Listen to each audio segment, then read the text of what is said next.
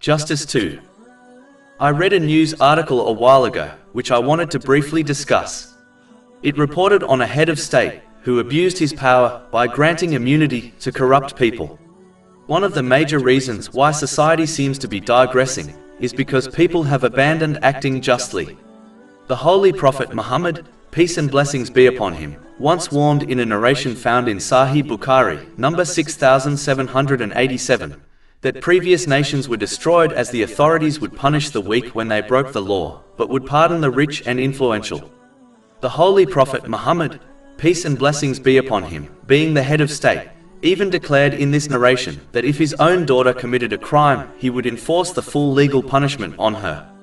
Even though members of the general public might not be in a position to advise their leaders to remain just in their actions, but they can influence them indirectly by acting justly in all their dealings and actions. For example, a Muslim must act justly in respect to their dependents, such as their children, by treating them equally. This has been specifically advised in a narration found in Sunan Abu Dawood, number 3544. They should act justly in all their business dealings, irrespective of who they deal with.